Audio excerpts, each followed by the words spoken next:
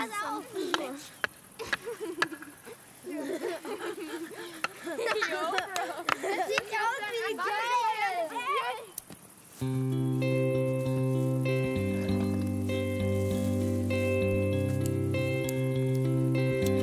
Lass mich mal. Ja.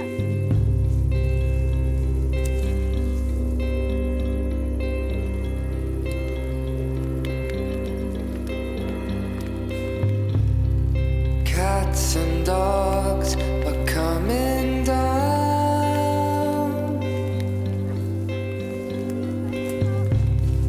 14th Street is gonna drown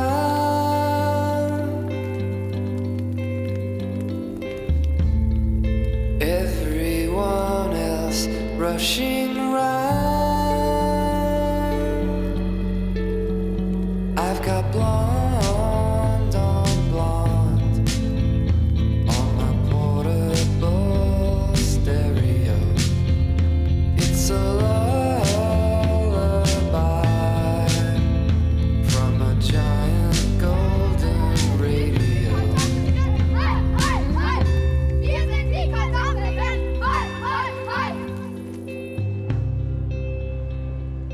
Johanna?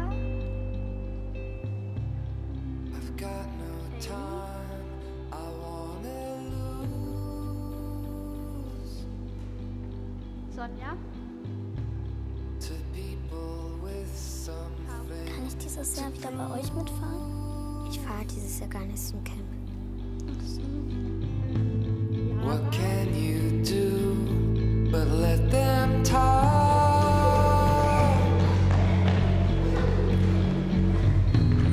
and make your way down the block?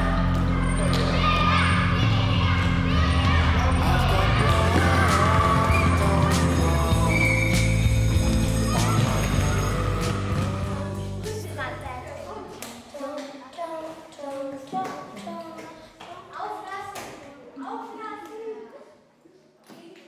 Setz mal die Brille auf.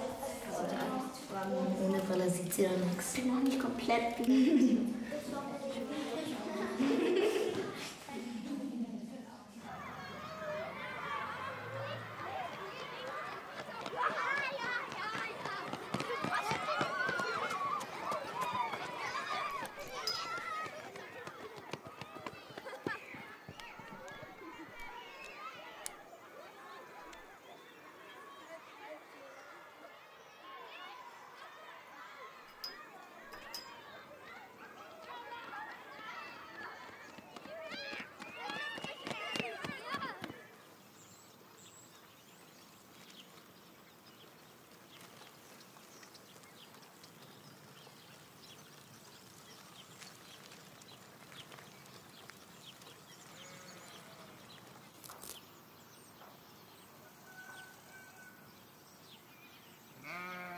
Thorsten?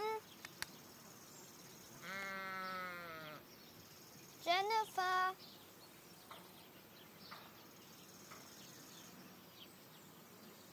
15 Uhr passt mir auch. Okay. Nee, das ist doch überhaupt gar kein Problem. Danke, Frau Krone. Tschüss. Na, mein Schatz? Hast du Hunger? Ja. So? Ja, reicht. Okay. Kommst du dann auch? Ja. Sag mal, hast du gefragt, ob euch Martina dieses Jahr zum Camp fährt? Ich will dieses Jahr gar nicht zum Camp. Was? Wieso das denn? Ich hab halt keine Lust. Fährt Lara etwa nicht, oder was? Ist doch egal, ich will einfach nicht.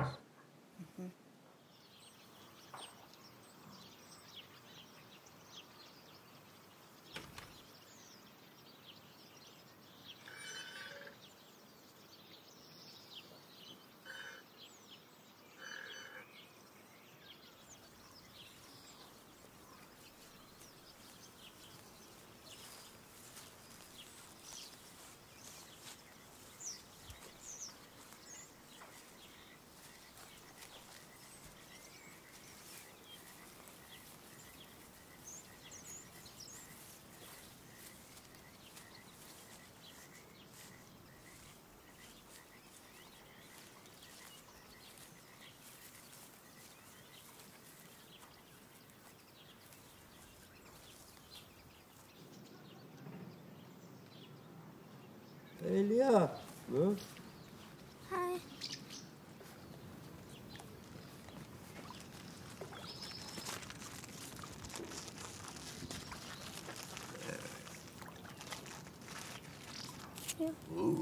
Danke, mein Schatz. Wow, heute sind doch Sommerferien, oder? Ja, endlich. So schlimm, ne? Irgendwie sind alle komisch geworden dieses Jahr. Und gut nicht. Weiß nicht. Darf ich das Akkordeon holen? Klar.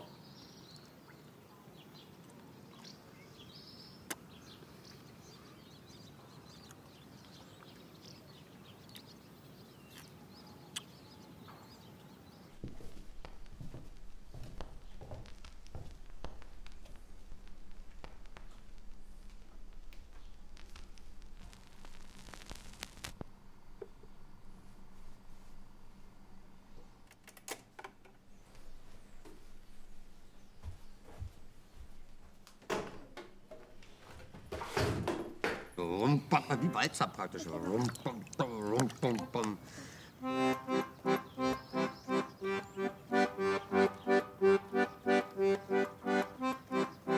Ich sitze in der Wanne und trinke mein Bier und du spielst Schiffer Klavier. Und Knie zur Brust, Sprung. 1, 2, 3, 4, 5 und Trippelspring, Trippelspring. Ziehen, ziehen, ziehen und los geht's. Ab, sehr gut. Und in die Stütze. Los, seht euch. Da draußen warten nur darauf, euch fertig zu machen. So Jungs für euch. Sehr gut, Tim.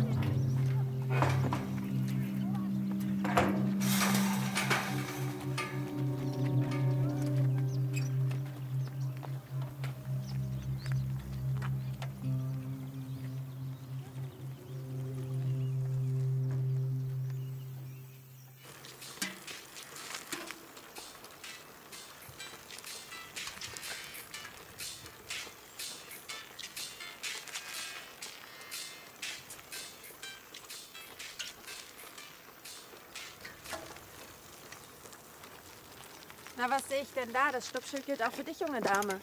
Entschuldigung, Frau Pappendorf. Kann ich jetzt weiterfahren? Ja, okay. Lea, Ja. wissen deine Eltern eigentlich, dass du dich immer auf dem Hof von Herrn Wagenburg rumtreibst?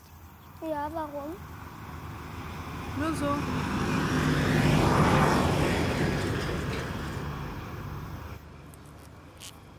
Martina bringt Lara mit heute Abend.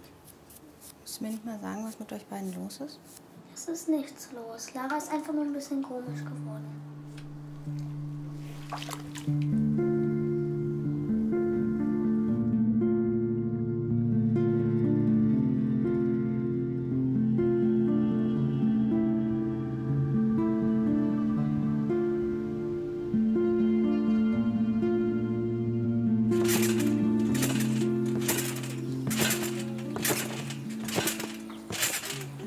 Mit wem würdest du eher gehen? Mit Leo oder Julian? Mit einem. Ich würde mit Julian gehen. Leo ist mir zu langweilig.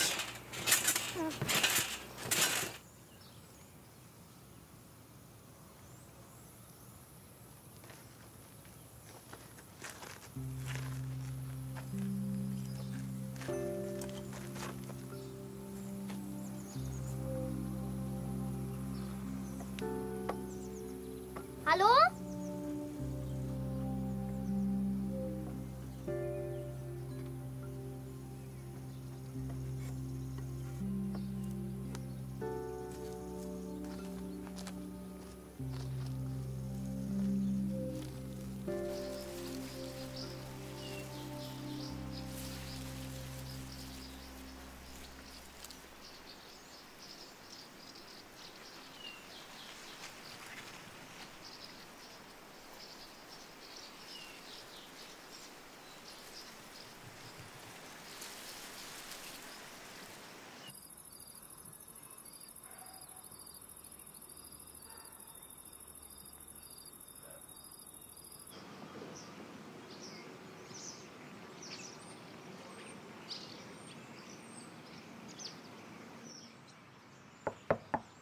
Sally.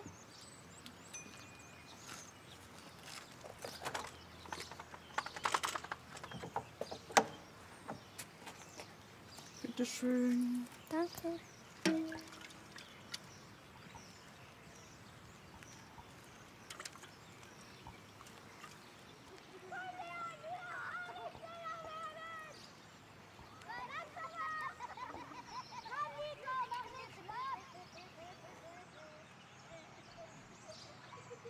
Meint ihr, der hat uns gesehen? Nein! Schneller, los!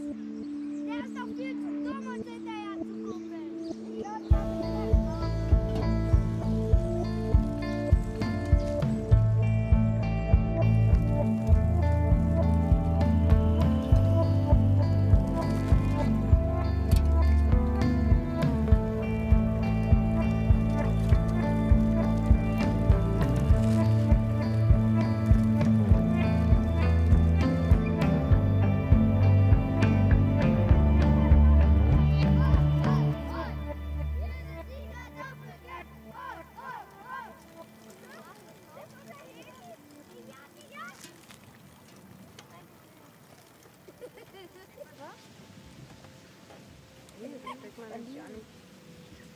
Wer ist ja alles für Bambina?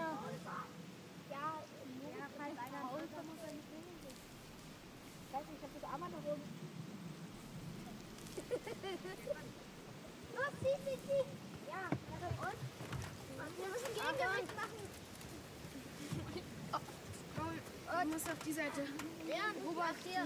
Wenn wir genug schaukeln, könnten wir vielleicht auf die andere Seite anfangen. Stimmt. Wir könnten auch genauso draußen landen. Hier, wer viel lang? Ja, geht schnell. Wer viel lang? Hier. Weiter kommt. Probieren. Leute, wir kippen. Ja, wir bräuchten irgendwas zum Rudern. Ja, müssen wir anlassen. Warte, ich gehe mal schon rüber. So schnell bitte noch ein zweites sein. Okay.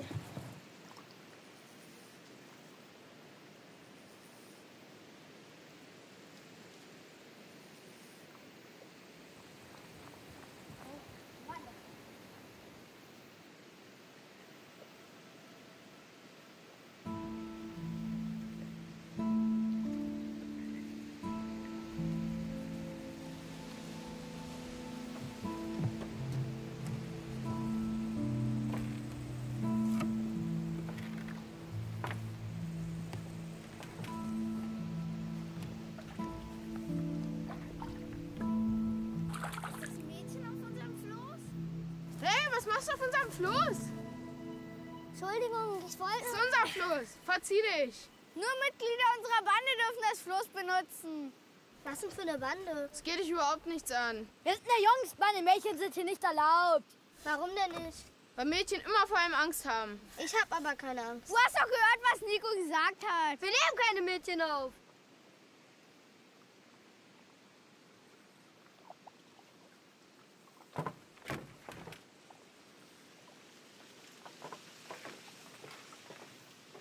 Wehe, die hat da was kaputt gemacht. Ich hab doch gesagt, wir müssen das Floß bewachen. Was macht ihr denn hier überhaupt alleine? Keine Ahnung.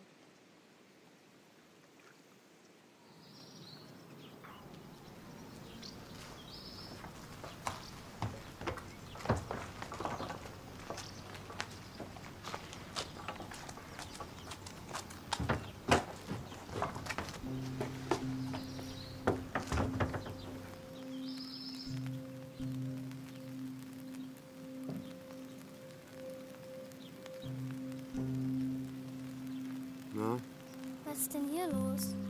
die haben mir eine Boxen mitgenommen. 400 €. So eine Frechheit. Die haben doch keine Ahnung, wie viel die Dinger wert sind.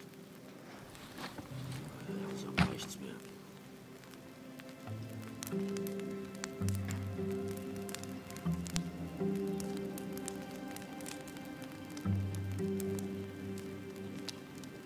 Nur die Weintraube? Nein. Beides?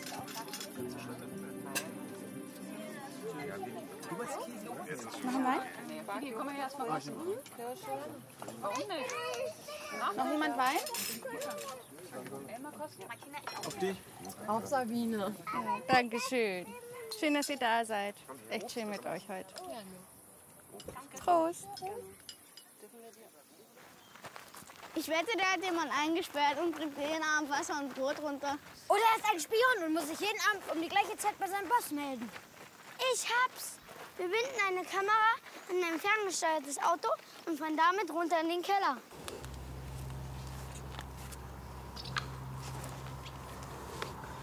Fünf vor 8, wie jeden Abend.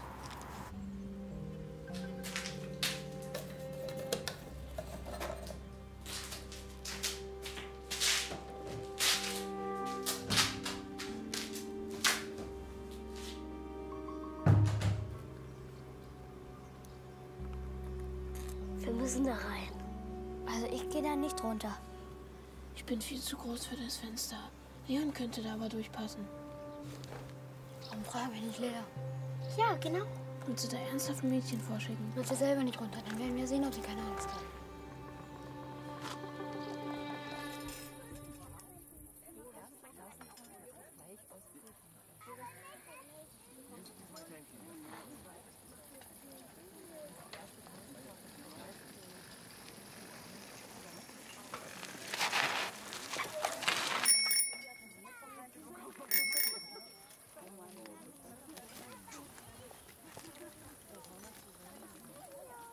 Wenn du beweisen willst, dass du wirklich keine Angst hast, dann komm morgen zu uns ins Baumhaus.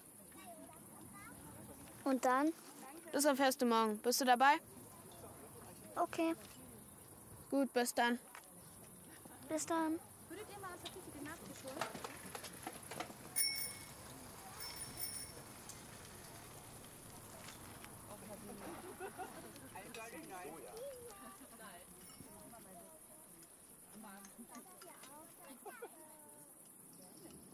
Und Zug.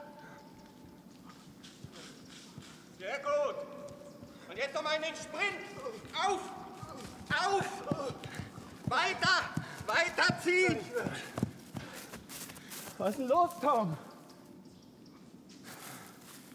Hey Jungs, wir sind gerade mal 5 Kilometer gelaufen. Seid ihr schon schlapp oder was? Nein, nein. Also, dann weiter. Sport. Frei. Sport. Frei. Und lauter. Sport. Frei. Sport. Frei.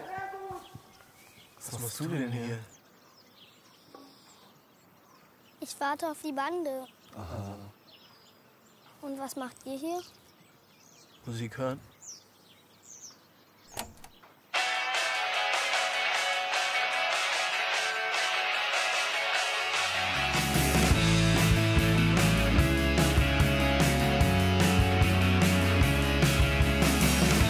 Verschwör dich gegen dich und deine Schmerzen lindern sich. Sei glücklich, denn du bist allein und nah dem wilden Herzen willst du sein.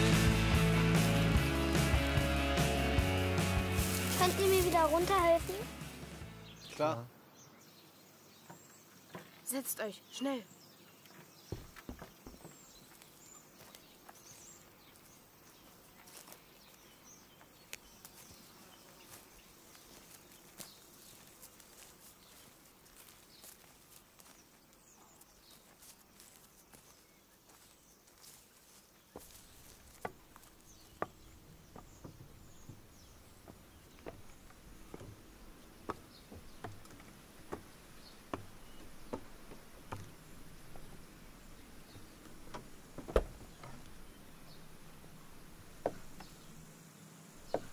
Lea, du hast behauptet, dass du keine Angst hast.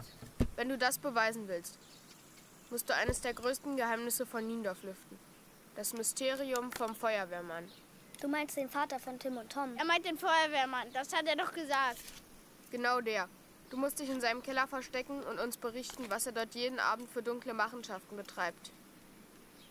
Okay, aber ich habe eine Bedingung. Die wäre, Wenn ich es schaffe, darf ich in die Bande. warte kurz unten. Wir müssen uns beraten. Okay.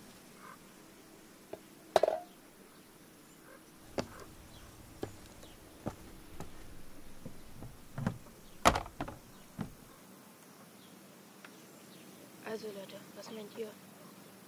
Keine Ahnung. Wir sind eine Jungsbande. Habt ihr Schiss, dass sie es schafft, oder was? Können wir jetzt die Cola trinken? Also gut, soll sie es versuchen.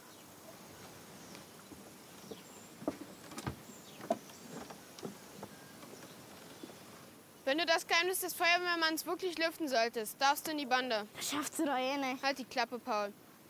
Du musst natürlich noch schwören, die Regeln der Bande einzuhalten. Erstens, kein Wort über die Aktion der Bande an andere, vor allem nicht an Erwachsene. Zweitens, jedes Mitglied zahlt pro Woche 2 € in die Bandenkasse. Und drittens, ich, Nico, bin der Anführer. Alles klar.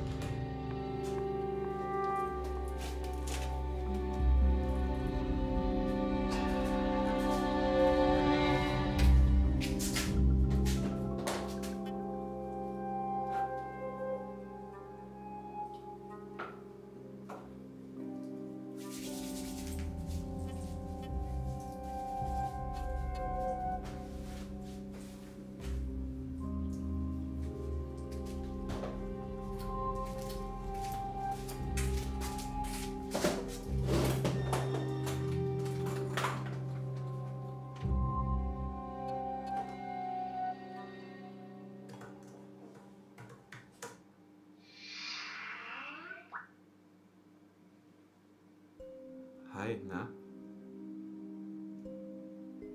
Na, Olli? Gut, ganz gut, ja. Ja, das war ein bisschen blöd, da ist noch was dazwischen gekommen. Ja, na klar. Was macht die denn so lange? Die versteckt sich bestimmt einfach, so wie geplant. Vielleicht hat der Feuerwehrmann sie ja schon längst entdeckt. Du hättest ja auch untergehen können.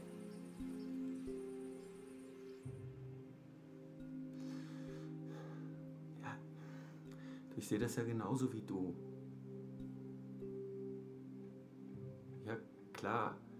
Ja klar, das tut...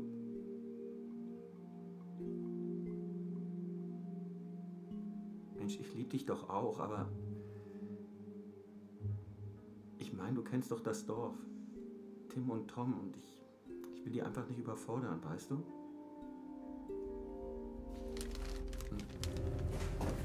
Hey!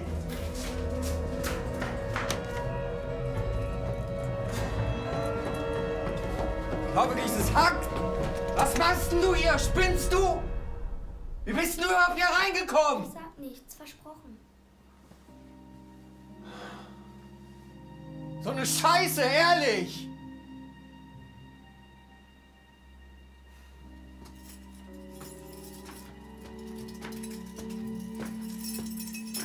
Und? Nichts Besonderes. Was hat er denn nun gemacht? Er hat nur seine Schildkröten gefüttert, das war's. Ach so. Wir gehen morgen ins Freibad. Kommst du mit? Ja, klar.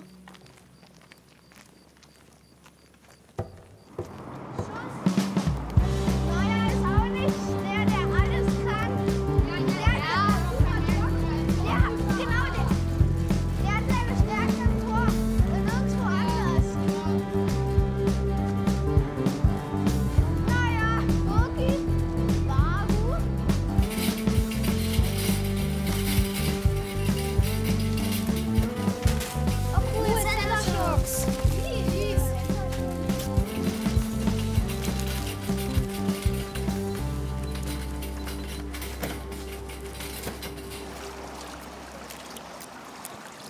1, Warte. 1, 2, 3.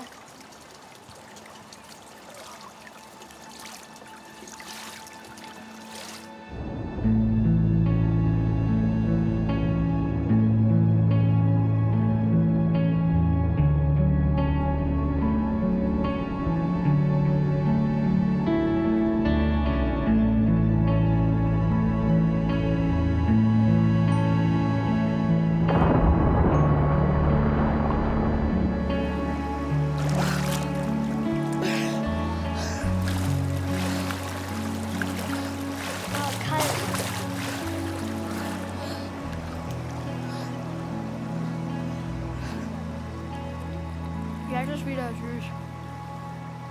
Bei mir jetzt auch.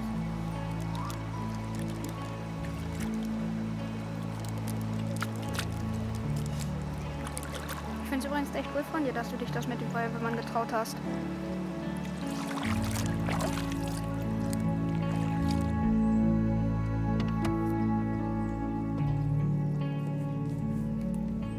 Der kann sich den Hof doch sowieso nicht mehr leisten. Was weiß denn ich? Vielleicht hat er seine urbane Seite entdeckt. Wagenburg. Wie der Wagen und die Burg. Genau. Weiß ich nicht. Wollen Sie sich mal die Akte anschauen? Ich weiß, was ich tue. Sie können mir wirklich glauben. Weil er da nicht mehr rauskommt aus dem...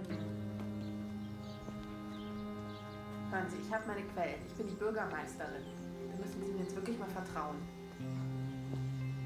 Jetzt stellen Sie sich doch nicht so an. Das ist eine ganz normale Angelegenheit, über die wir hier sprechen. Natürlich sind Sie unsere erste Wahl. Ich bitte Sie. Ich kann Ihnen versichern, dass unsere Gemeinde Sie und Ihr Unternehmen mit großer Freude hier im Dorf willkommen heißen wird.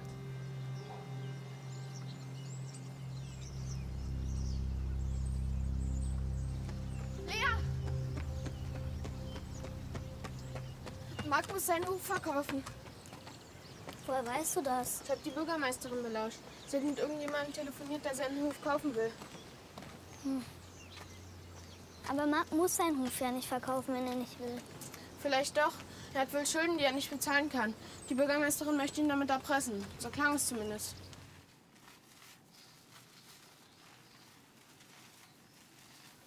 Das nächste Mal sagst du mir bitte Bescheid, wenn du irgendwelche Ausflüge machst. Du kennst doch die Regeln, Mann.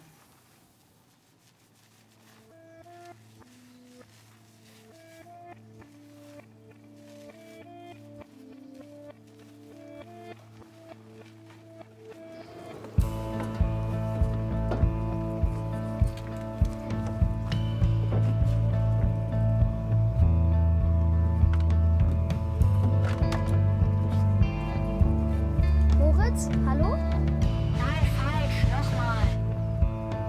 Lea an Moritz, bitte komm.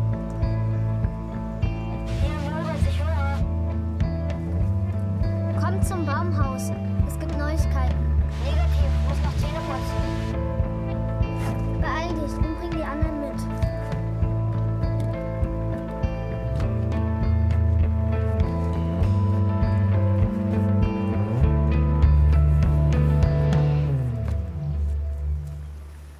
Also, Nico hat gehört, wie die Bürgermeisterin mit einem Typen telefoniert hat und er wollte Marks Hof kaufen. Und sie hat wohl irgendwas in seiner Akte gefunden, womit sie ihn erpressen kann. Aber was hat sie denn gefunden? Es hat wohl irgendwas mit Steuerschulden zu tun. Wenn er seinen Hof nicht verkauft, zeigt sie ihn an. Und was machen wir jetzt? Ist doch klar, wir müssen die Akte klauen.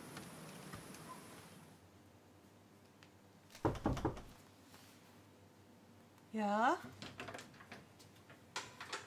Hallo, störe ich? Nanu? Bist du nicht der Nico aus Niendorf? Ja, ich würde mich gerne auf ein Praktikum bei Ihnen bewerben. Bei mir?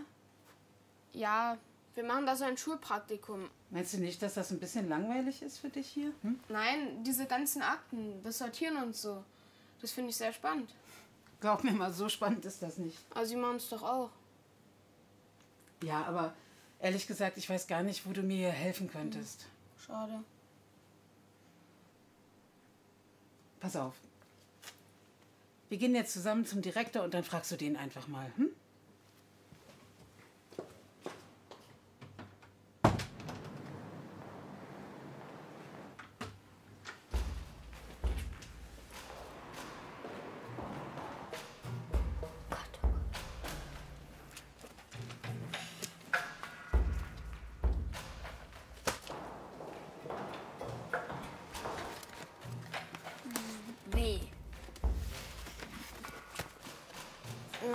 Warten Sie.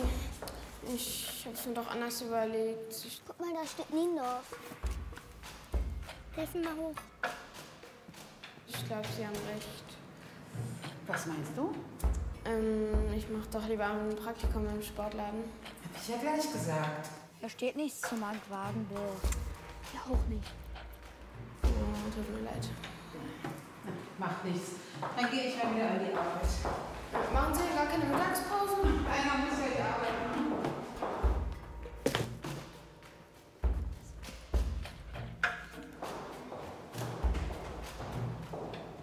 Leute, wir haben sie.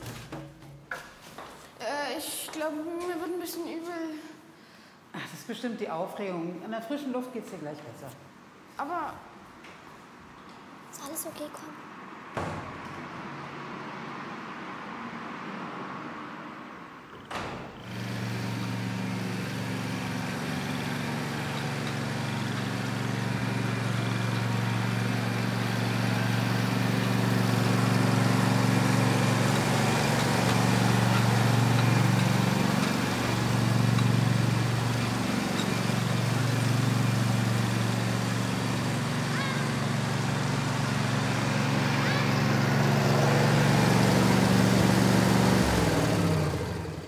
Was denn? Wir haben was rausgefunden, was sehr wichtig ist. Oh, was?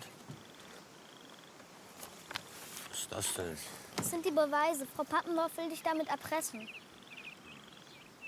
Gib doch nie her. Also Nico hat die Sekretärin abgelenkt, wir anderen sind ins Archiv. Was? Ihr habt die Akte geklaut? Ja, und du musst sie sofort verbrennen. Ey, sag mal, wisst ihr, dass ihr mich damit in Teufels Küche bringen könnt? Aber wir haben sie doch geklaut. Das macht doch keinen Unterschied. Entschuldigung, ich dachte mir. Ja, ihr wolltet mir nur einen Gefallen tun. Ja? Na gut.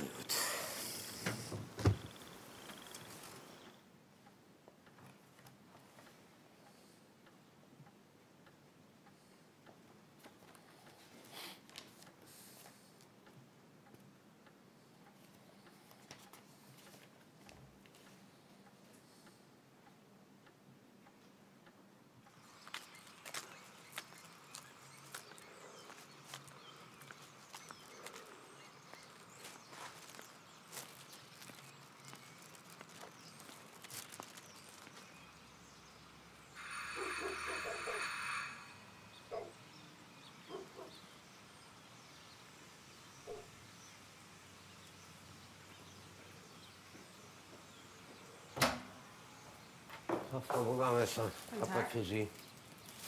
Mich? Wo haben Sie die denn her? Spielt jetzt auch keine Rolle mehr. Herzlichen Glückwunsch, Frau Bürgermeisterin. Sie haben gewonnen.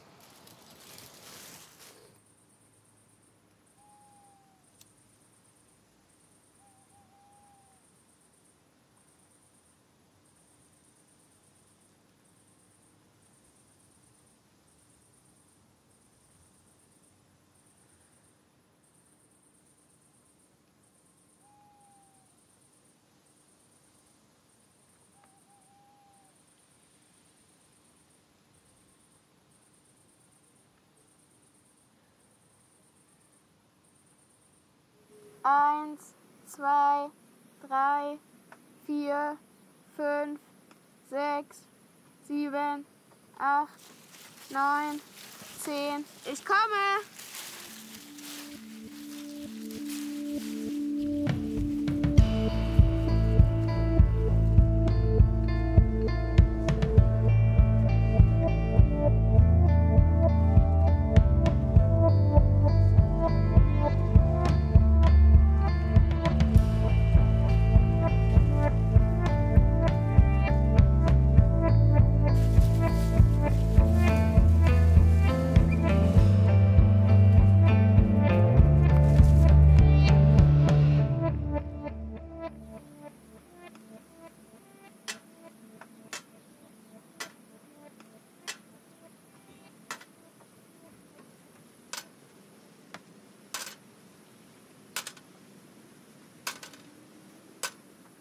€60. Lea, deine 2 € fehlen. Hab grad nichts dabei. Kann ich es morgen bezahlen? Wir halten uns doch auch an die Regeln. Wieso sollten wir jetzt bei dir eine Ausnahme machen? Entspann dich, mein Nico. Es ist doch voll egal, ob sie es heute oder morgen macht.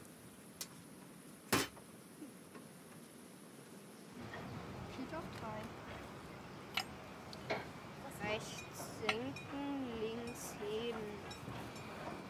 Was ist davon? Okay. Was für ein Pedal? Keine Ahnung. Ich glaube, das ist Gas, weil sich das so einfach durchdrücken muss. Das ist wahrscheinlich Gas hier und das ist Bremse. Ja, aber warum dann zwei? Zweimal.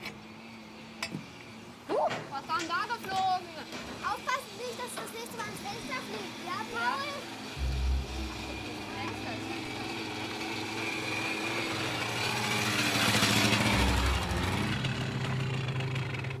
Hey, Hey. Hi.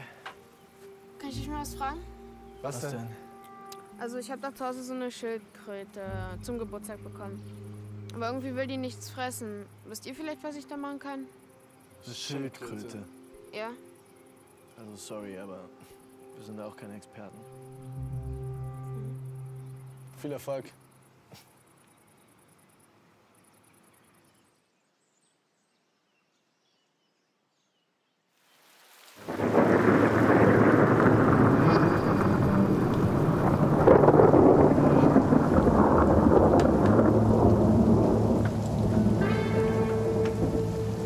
Vielleicht sollten wir doch lieber schnell runter. 1, 2, 3.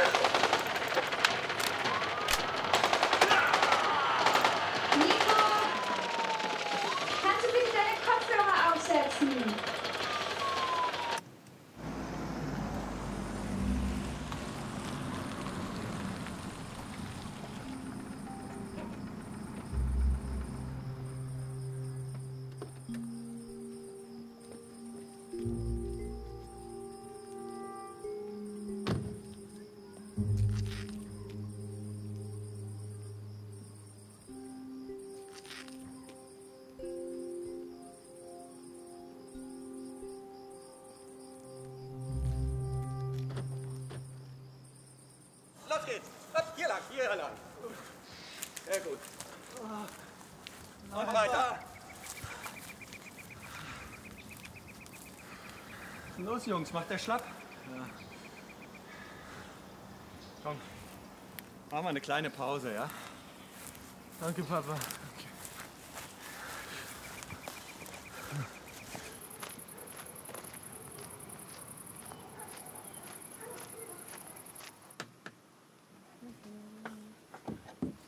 Schon mal so? Ja, ein bisschen weiter zu mir.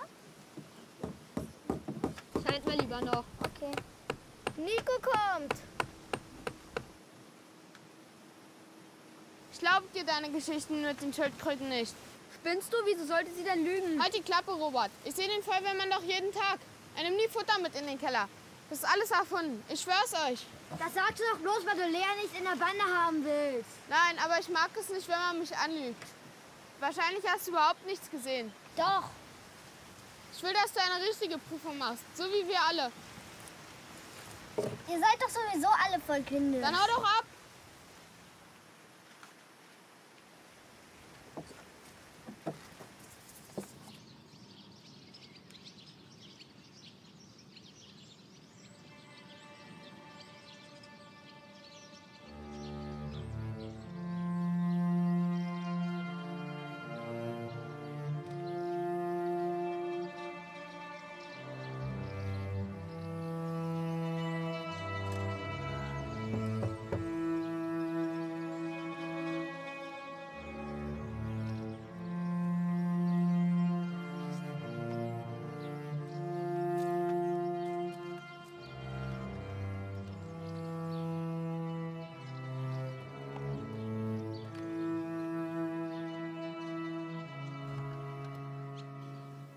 hab die Akte übrigens zurückgegeben.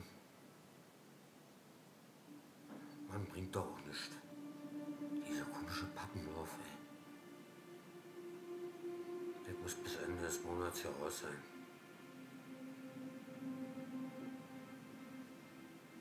Naja, heute ist dein Glückstag. Gibt Eierkuchen. Lecker, schmecker Eierkuchen.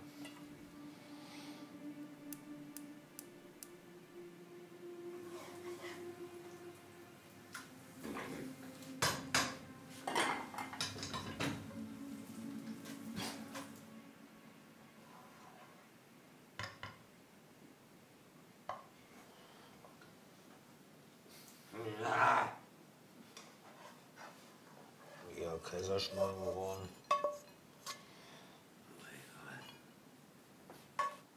Schmeckt's?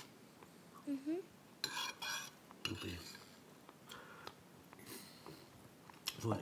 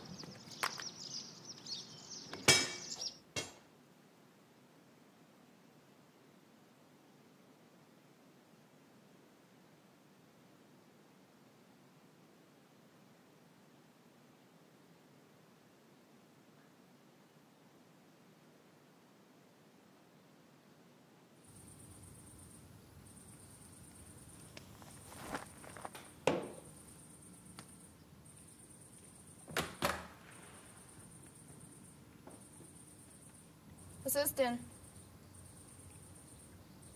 Ich mach's. Okay, wir treffen uns um 5 Uhr morgens auf der Lichtung.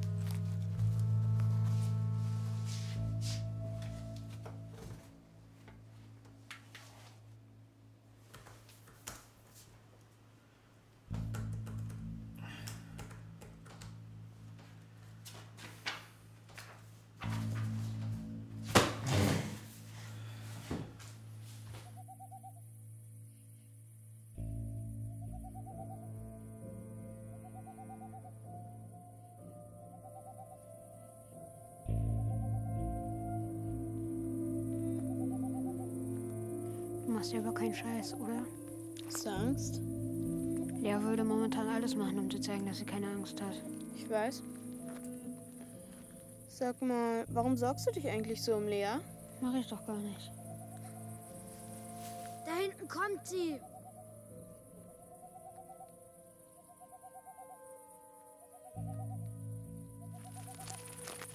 Du bist zu spät. Entschuldigung, es ging nicht früher. Komm mit.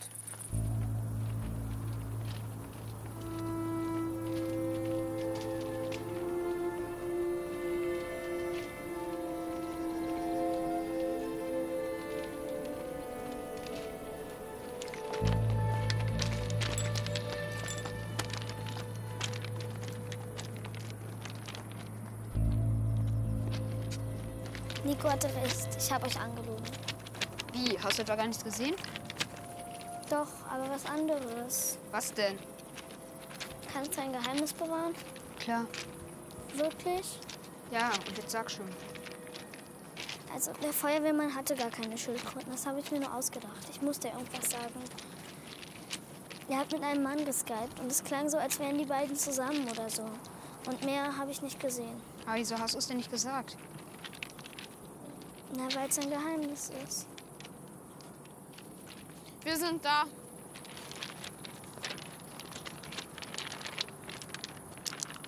Um 5:32 Uhr kommt hier der erste Zug.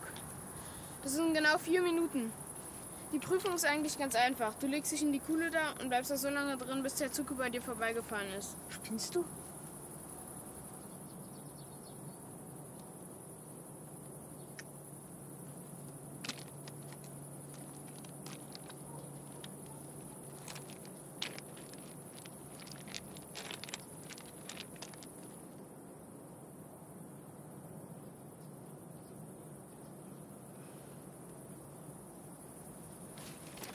Was ist, wenn der Zug sie erwischt? Wird er nicht, solange sie sich nicht aus dem Loch bewegt.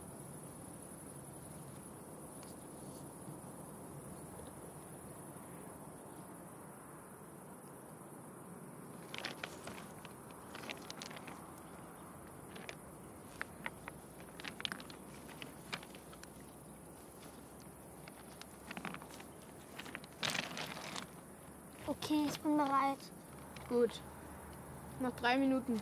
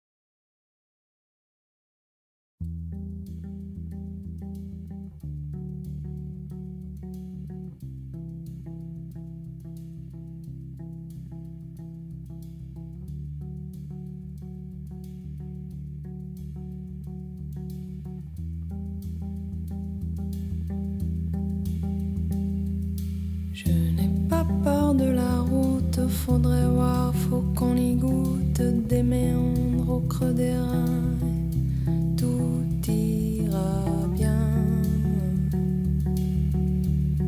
Le vent l'emportera. Dans Message à la grande ours, la trajectoire de la course, l'instantané de velours, même s'il sert à rien. Le vent l'emportera, tout disparaîtra. Le vent nous portera.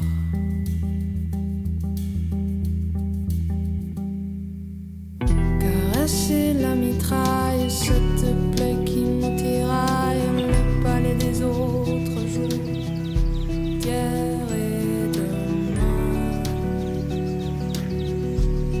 Le vent les portera.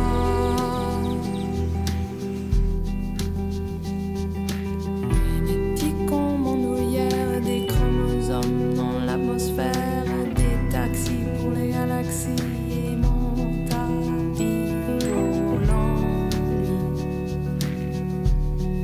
Le vent l'emporte.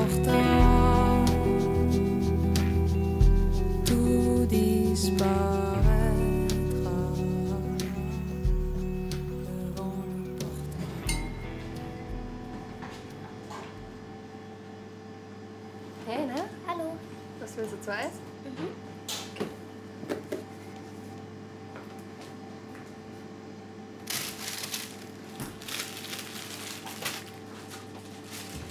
Ich habe gerade nichts dabei. Kann ich auch später zahlen? Na klar, Süße. Danke. Tschüss. Tschüss.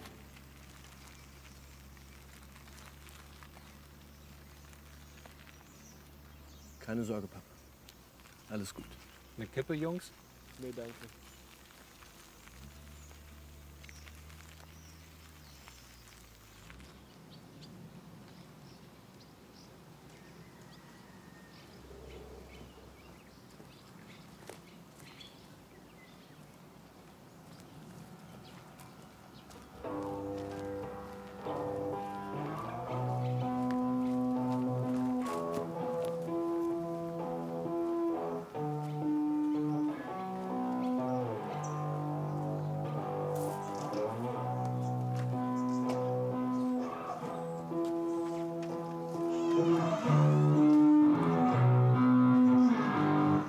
Hey, Lea.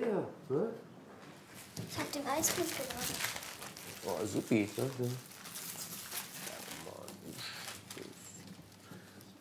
Oh, Meloneneis. Das war schon schön.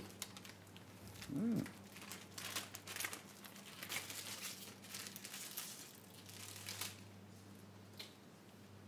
Ziehst du jetzt wieder nach Berlin? Keine Ahnung. Vielleicht mache ich eine Safari oder gehe auf Tournee. Nach Hollywood. Mal ja, wohin. Für dich halte ich die Tür immer offen. Okay? Und heute Abend machen wir ein richtiges Abschiedskonzert. Okay? Aber nur du und die Bande. Wer bist du diesmal?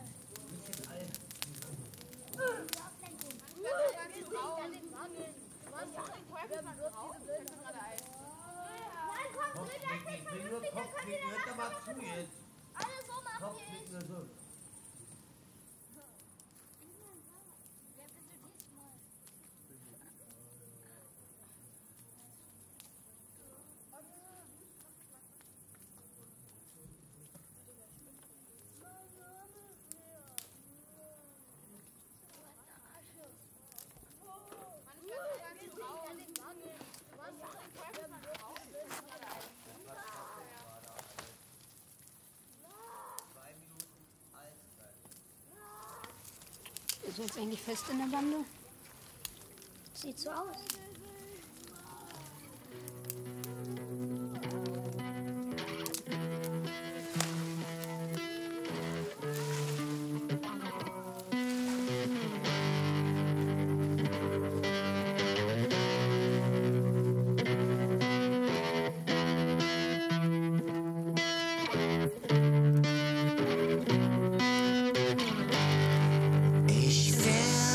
Des Lebens nicht mehr froh.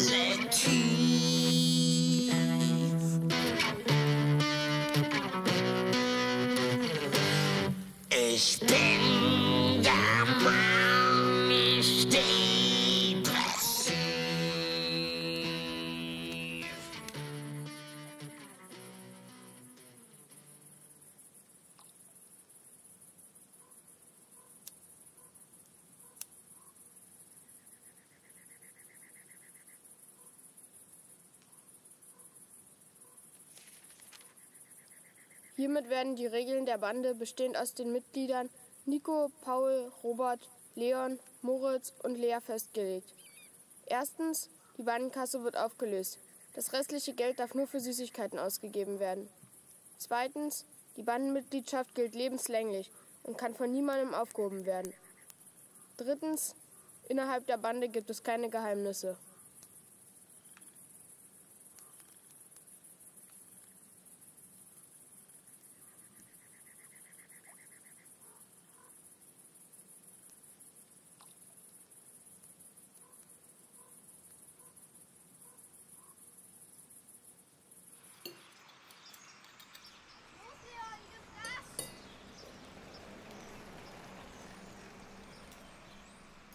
Kann ich aufstehen? Was, du hast doch noch gar nichts gegessen. Ich habe keinen Hunger. Ich möchte, dass du sitzen bleibst, bis wir aufgegessen haben. Kein Aber. Hör auf, Mama.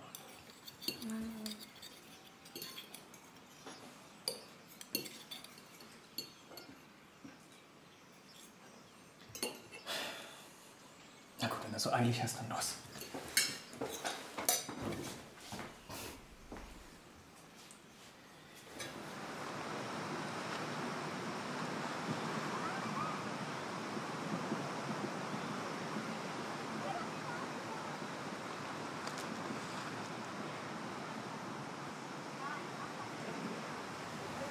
Was machst du denn hier? Wieso? Ich dachte, du wärst auch beim Sommercamp. Lara und ich fahren dieses Jahr gar nicht zum Camp. Also Lara ist mit Caro gestern losgefahren. Na und, hier ist sowieso viel cooler. Meinst du mit deinem Kindergarten hier?